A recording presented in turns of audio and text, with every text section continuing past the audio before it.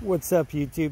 I am down at the beach. I rode my MO-93 Swedish bicycle down here, and just wanted to show you. I'm really liking this very simple Swedish 25-liter patrol pack. That's what I'm calling that now. Anyway, it's like the perfect size to go inside of this porter rack or porteur, I don't know, whatever you want to call it. But I've got it fastened on here with the straps from the bike, and it's just about the perfect size. So I may use this a little bit more. I did have a Swiss M90.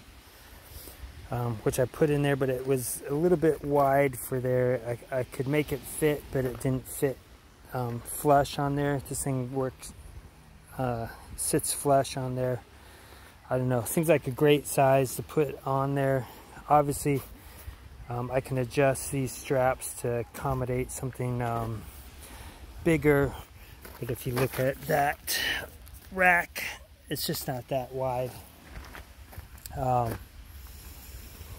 I don't remember if I ever showed you guys this Swiss, I forget the name of it, but anyway, it's just a double kickstand, which will, you just kick that thing up, and then it but it's nice because you can pretty much park that anywhere with that on there. Let's take a look out here. Kind of a nice area. I'm at Seahurst Park. It's in the city of Burien in Washington, the state of Washington, in the United States of America. And this is like a science center or something for, they do well, when schools were open, they'd bring the kids down here and they could learn some stuff about oceanography and stuff like that. Over there is their ranger's house. Can't see it too easily, but that'd be cool. Shit, if I was a ranger, that'd be a nice place to sit at, right? What else is going on? I've got I've got a knife, or I don't know if you call it a knife. I can't even say that. I can't even pronounce the name, but was it a Faskinkniv? Yeah, see, I don't speak Swedish, but anyway, it's a Faskinkniv. It's overall length of nearly 2 feet, or I think it's like 23.5 inches total length. But it's from the Swedish Army, obviously, and I bought it on eBay. I've been trying to bid on like 3 other knives, and I did not win them on a Swedish auction site. Well, 2 different ones. One of them is what, auctionnet.com,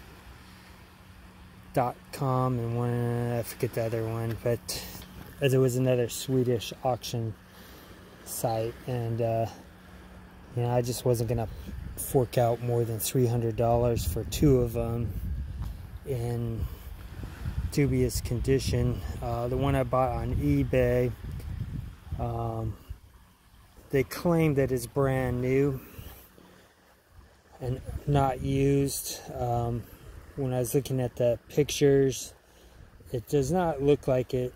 I mean, I don't know. I need to actually see it in person. I bought it anyway because, you know, at least somebody did some restoration on the leather and the blade, if in fact it is not, you know, like all original. I mean, it's all the original parts are there, but my hunch is that they sanded off and polished off you know, one that was barely used. I mean, to me, from the pictures, it looks like there was no wear and tear, you know, on the blade, which is important. But I didn't see all of the stamps and marking that you see on quite a few of those, although I've seen pictures on auction sites where they don't have all the stamps on there either. So it could be genuinely like almost brand new, unused. But I'll show you that when I get it. I don't know, with the way the post office is, I've been selling stuff on eBay and it's not tracking things that I have dropped to the post office, even directly having them scan it. It's just ridiculous. You know, I've got customers ask me, hey, where's my stuff? And I'm like, they probably didn't scan it, and you know, it's all shown up. I did have a problem with a guy from Russia. Says it's not there. I might have to fork out a refund, but it's not covered for his country on a knife. But anyway, I will update you with, let's just go with knives, the knives that I have once I get that large knife, or whatever you want to call it. But it's kind of like an engineer's knife. It's just a ginormous one, and it looks like it's going to be pretty cool.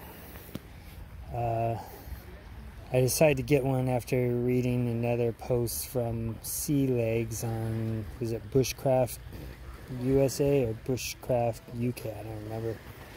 But I don't know. I'm excited about it. Have a good one.